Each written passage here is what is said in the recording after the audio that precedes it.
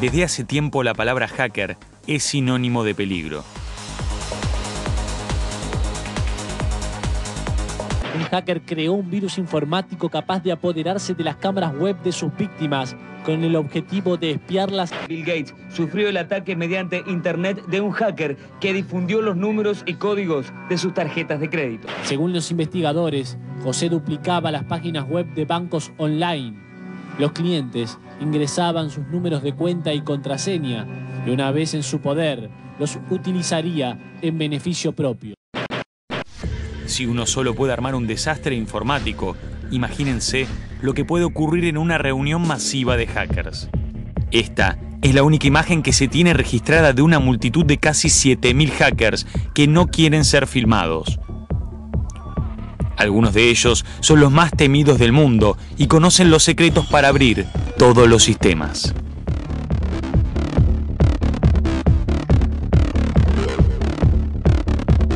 Las Vegas, la ciudad del pecado, recibe a la conferencia más temida y respetada del mundo de la tecnología. Te mostramos a Defcon, el otro lado de la informática.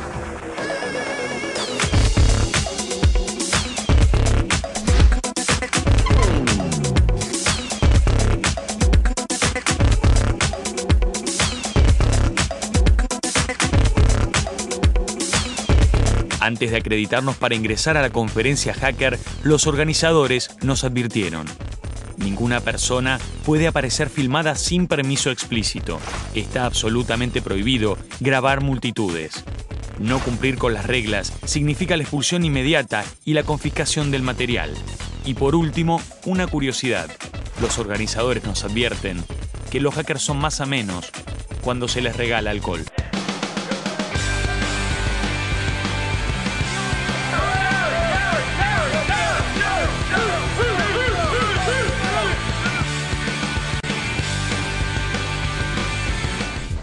Charlas sobre cómo obtener una nueva identidad, charlas sobre cómo abrir una caja fuerte, pero también charlas sobre cómo encontrar las fallas de los sistemas para poder compartirlas y hacerlos más seguros.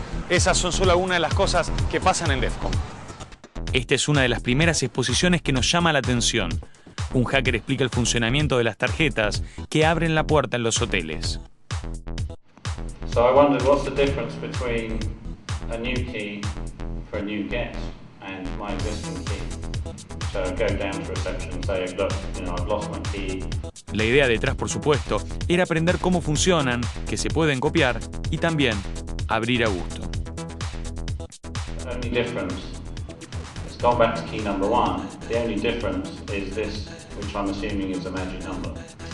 Now this particular manufacturer claim on their website that these locks are impregnable because they have a gazillion bit number that's impossible to get.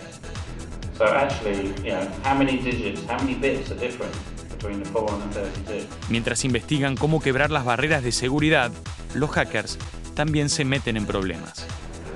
So we were, playing away, go to the door, swipe, go back in the room. No, that didn't work. Try something else. Go back out, swipe. No, try something else. Go back out. Oh, hello, Mr. Security Guard.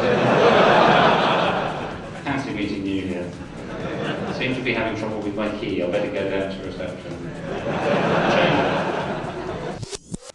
Adam, we just saw your presentation. It was very impressive. Tell me, how many years have you come to Defcon to speak here? This is my 11th year, but I've only actually been speaking for the last 2 years. What's your experience as a hacker? For how many years have you been with computers? I've been working with computers since the late 70s, early 80s, so over 20 years now. And you're an expert hacker. You get into systems to try to see how they work and how they can be cracked. What's your area of expertise? Usually it's just noticing odd interactions between systems. I mean, I'm very kind of security aware, so what happens is I'll notice something that shouldn't have happened and then see how far I can push it. And my particular interest is when people add new technologies onto old systems and they expand old systems without properly re-engineering them. So you get these unexpected interactions, which in most cases lead to unexpected security issues. Security by obscurity, so people use technologies that they think are difficult, but actually underlying it's very simple. So the data stored on a mag stripe card is just ones and zeros, and because it's sort of non-visible, they think they don't have to be very clever with the way they do it. And what I keep finding is that the control mechanisms are actually very, very basic, and if you just take some time to understand them, you can bypass them, you can change the keys, as you say, you can make it open someone else's door. Do you feel as a hacker that is the worst time to be a hacker now? I don't think it's the worst time, but you're right. I mean, it's wrong that that's happening. You know, it's important that people like us have the freedom to investigate these things, because if we don't do it, who is? The only person who's going to do it is the bad guy. So, you know, if you don't have the good guys finding the same problems and exposing them, then nobody's going to be fixing them. And I think it's important to, you know, stick your head above the parapet and say, well, I found a problem. If they want to prosecute us for doing that, then so be it. We'll stand up in court and discuss it. You know, you keep referring to me as a hacker, but it's important to understand I'm a white hat hacker. That means I hack because I want to find the holes before the bad guys do and get them fixed. So we're on the same side. The problem is when they start to apply the law without looking at why things are being done, you can end up on the wrong side of the law, even though you're both actually on the same side. So the point about conferences like this is to get that dialogue going and get them to understand that there are two sides to the coin. You know, it would be like calling a locksmith a burglar because he can open a door. Well, yeah, he can, but he doesn't, because his job is to open it when he needs to, not to go and steal your money. Same with us, you know, we break into things to prove that the manufacturer's claims about their security are not actually true.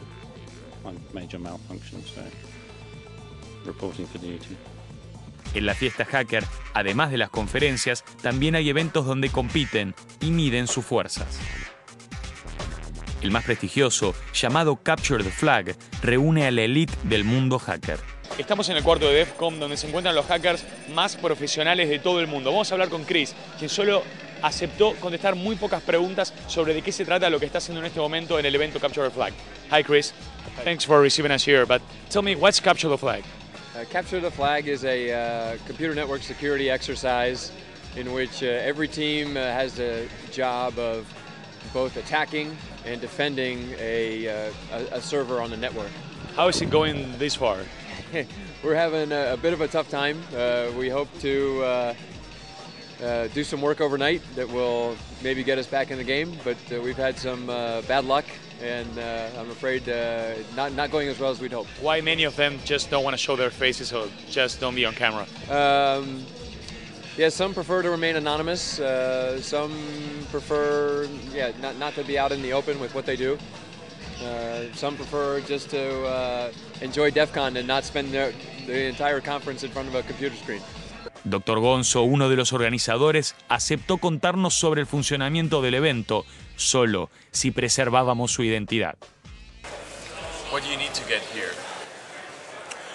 So each of the teams has to qualify to get here and play in the Defcon game, or in the Capture the Flag game here at Defcon, and that means that basically the teams have to do a qualification round, which occurs months ahead of time. So for this competition, we did a qualifier about 3 months ago, and the qualifiers are basically a weekend event where we start on a Friday night around 10 p.m.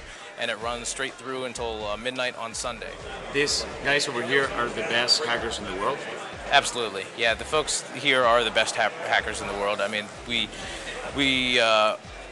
the group that runs this competition, we are continually impressed each year by the skills that are displayed by some of the teams that show up.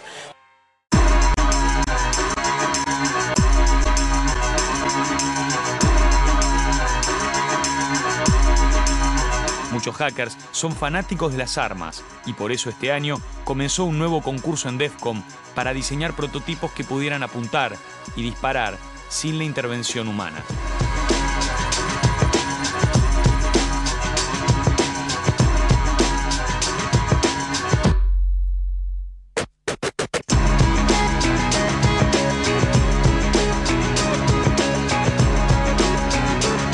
El otro evento principal en Defcon es el Lockpicking Contest, que consiste en abrir lo más rápido posible las cerraduras más complejas.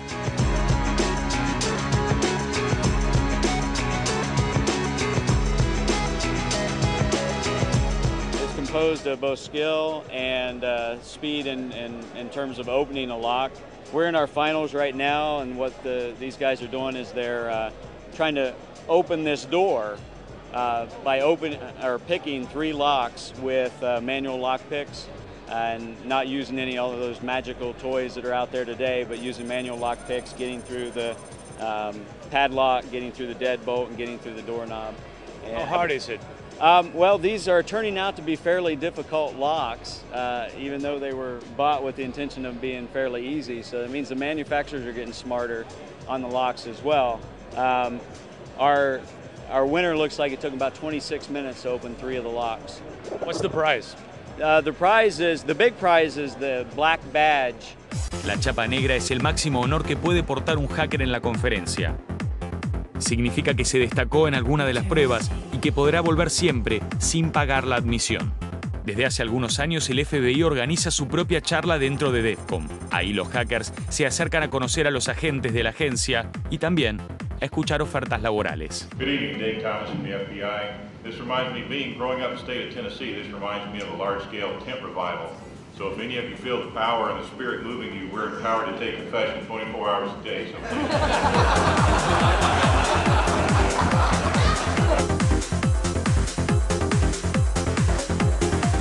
Is a good place to hire people to recruit? absolutely, there's good people here. There's people here, and that's another good reason that why we come, because we need people with the types of skills that they have, and we certainly recruit at every venue. How do you feel being around hackers?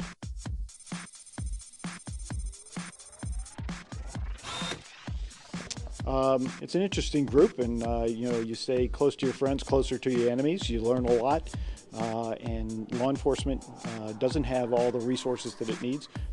And we're here gathering intel. We're here looking for good people to come to work for us who haven't broken the law yet. And even though it looks like this is a group of 6,000 bad guys, they're not. There's probably only a handful, a small portion of the percentage of these folks that are actually bad guys. What do you think? There's much more specialists here than newies, or? I think there's only about 10% that are real hackers here. And there's probably another 30% that are young enough and they haven't made up their mind. They're interested and don't know whether to go over the line or not. And the vast majority of these folks are good guys. Have you ever suffered any attacks from Argentina? Absolutely. So in the scope of international hackers, our hackers, how are they rated? We don't rate them. They all suck. That wasn't a challenge, by the way. Don't come after us now. Todos los años los hackers juegan en Defcon a Spot the Fed o a encontrar al agente federal. Un divertimento que consiste en ubicar a los agentes del FBI y las agencias de inteligencia que se cuelan para espiarlos. Este año, además de buscar nuevos talentos, las agencias de seguridad propusieron un juego inverso. Encontrar a los principiantes entre los hackers, aquellos aspirantes sin talento, a los cuales despectivamente sus pares llaman lamers. Number 2, have you ever participated in a Star Trek marathon? No, sir, I'm a Star Wars fan. Number 5, have you ever gone to a family reunion to pick up checks? Number 6, you live in your parents' basement. Ahora llega el momento de la votación y los hackers tienen que decidir quién es el principiante. Number 3.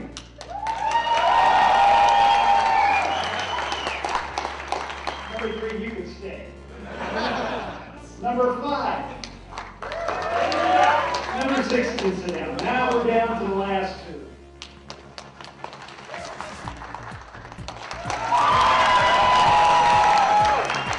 Al encontrar al principiante, lo condecoran con un regalo algo particular.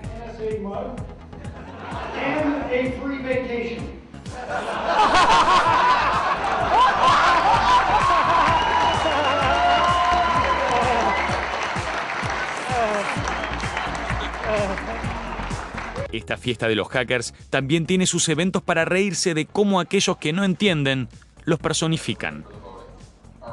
En esta exposición, el orador compiló producciones de Hollywood y la televisión donde los escritores sabían de cualquier cosa, menos de informática. U.S. Cyberspace Force, he shouted from the keyboard. Freeze! First of all, he's shouting from the keyboard. I'm assuming he's shouting into his monitor. I get the legal warrants from E-Court.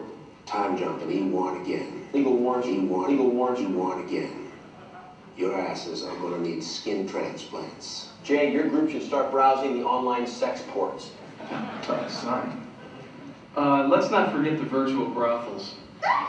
La ridiculización también vale para los mismos hackers. Esta es la pared de la vergüenza, es donde terminan todos los passwords y los nombres de usuarios de aquellos hackers que no supieron cuidar bien sus máquinas y se quisieron conectar a la red de Defcon, la red más peligrosa del mundo. ¡Viva Las Vegas!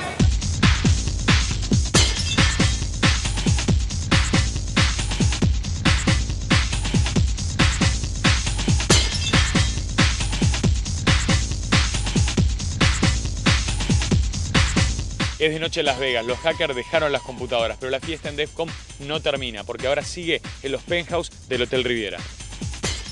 Defcon tiene dos fiestas principales, el baile negro la primera noche y el blanco la segunda.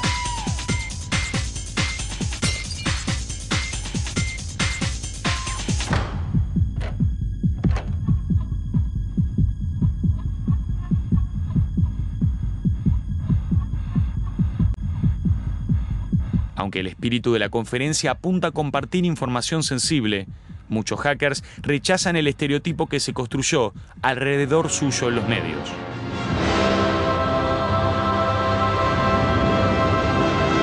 ¡Atención! ¡No toque su televisor! ¡No toque su televisor! ¡Esto no es un simulacro! ¡Me estoy metiendo en su televisor por medio de mi computer! ¡Porque yo soy hacker! ¡Hacker! ¡Hacker! ¡Basta de programas aburridos! ¡Basta! ¡Satisfago todos sus deseos! Por medio de la autopista informática. Soy hacker y la vamos a pasar bomba. Violencia. Diversión. Sexo. Mujeres. Sangre. Informática. Me están llegando pedidos.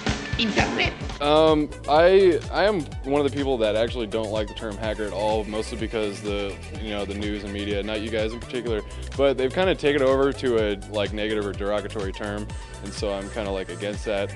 I think it's better to break it down as what you do best. Why do I come to Defcon? I come to Defcon for a couple of different reasons. One, the talks are great. You get to learn a lot. The other thing is that you get to see all your friends, all the people that you talk to and converse with online. A lot of the people that I get to meet here, I'm working on projects online with. And the majority of hackers that I know are out there trying to protect the world and trying to keep the world a safer place. There are some who are criminals and are the cyber terrorists, but overall most people, they know the difference between right and wrong. Como nosotros, también hay otros curiosos e iniciados que vienen a conocer un poco más del mundo de la seguridad informática. Actually, I went to a few seminars today and everything, and I'm actually surprised at what I've learned. What have you learned so far? Well, I've learned that it's actually incredibly frightening what people can do today. For example, what did you see? Well, for example, cloning credit cards and the phishing everybody knows about phishing on email and going to websites, but I did not know that they could do it through phones. Eric tiene solo 19 años, pero se convirtió en una de las mayores promesas dentro del mundo hacker. ¿Haciendo qué? Abriendo cajas fuertes. Now, how do we manipulate this thing? Well, the wheels aren't perfect. You're relying on the fact that the wheels are imperfectly made, so that one of the wheels, in this case, is going to be bigger than the other. And when the gate in that wheel passes under the fence, that fence will be able to drop down just a little bit. You'll be able to hear or feel it dropping down.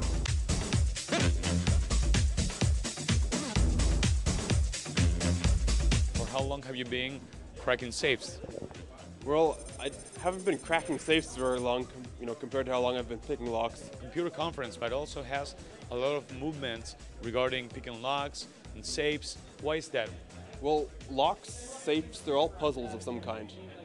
Computer program, to break into a computer program, find a new vulnerability in a safe or find a new vulnerability in a computer program is intellectually more or less the same thing. The difference is that we're working with mechanical components and they're working with electronic or software components. It's a battle of wits. It's you versus the guy that designed it. Or you get to open all the locks that you got in front. I actually have 2 locks in my bag that nobody in the world can open at the moment. You plan to make locks in the future that no hacker can open? I don't think anyone can ever say that they make locks no one can ever open. You can make locks that no one knows how to open, no one knows how to begin to think about opening. But you can't say that no one in the future will ever come up with an idea to open that lock. There's never say never, at least at Defcon. Exactly. Pero tanto pánico, locura, alcohol y computadoras en Las Vegas tienen un responsable. Es este, más conocido como la Tangente Negra, el fundador de la conferencia. I was supposed to help a friend organize a party. Then all of a sudden, his family moved out of the town, and I was left holding the bag. I had to organize a party by myself. So once that happened, I decided to go crazy, invite all my friends, all the pirates and hackers and freakers I knew, and throw it in Vegas. I'd never been to Vegas, and I figured if it failed, I could sit by the pool and have a pina colada. Tell me about the scene. What do you remember about it? It was a kind of a really strange, maybe 110 people. We had just one room, and we'd invited a bunch of security experts and just whoever showed up. And so we got civil libertarians and attorneys, and we got hackers, freakers, we got criminals. I mean, we got everybody together. And they just all sort of found out and heard about it just randomly. How old were you then? I was about right out of college. I was about 22, I think, at the time. And I was working a full-time job out of college and organizing Defcon. You consider yourself a hacker? In which way, in which sense? Yeah, back then I was much more of a hacker. Now I guess I'm more of a security professional. You know, it's like I've kind of explored the hacking world, kind of know all the players and how it's done. And a lot of things have changed. You know, back then there weren't really a lot of laws against anything. You know, phone systems, a lot of them were new, the internet was new. There's a lot of stuff that was just pure exploration. But now you don't have to do a lot of that. You can just buy books and read about it online. And so a lot of the original incentives are gone, you know. En Defcon, por supuesto, hay tecnología de computadoras y, cómo no, no iba a haber un argentino. Siempre hay un argentino. Norberto, contame un poco, ¿hace cuánto llegaste acá? Llegamos hace una semanita casi. Hay gente que dice que son los más peligrosos del mundo, que se reúnen acá. Sí. ¿Vos estás de acuerdo? Sí, hay gente que es peligrosa. De hecho, prender una notebook acá es un peligro. Es de verdad un peligro. Así que no, hay gente muy grosa. Varias charlas de estas personas estaban mostrando unas técnicas que en mi vida me hubiera imaginado que iban a ser posibles y bueno, lo mostraron en vivo, de verdad. ¿En qué estado estamos los argentinos en comparación a lo que vemos acá? Estamos, comparativamente con la gente que está mostrando técnicas nuevas, estamos a la par. O sea, en Argentina hay hackers de verdad buenos, y hay profesionales todavía mejores. No salen tanto a la luz quizás porque estamos en Sudamérica, pero hay mucha gente que conozco de Argentina mismo que vino a dar charlas acá y son de verdad aplaudidos. O sea, hay gente muy buena en Argentina. Son los hackers, inteligentes, profesionales, competitivos y contraculturales. Genios que para hacer el bien o el mal solo necesitan de una computadora.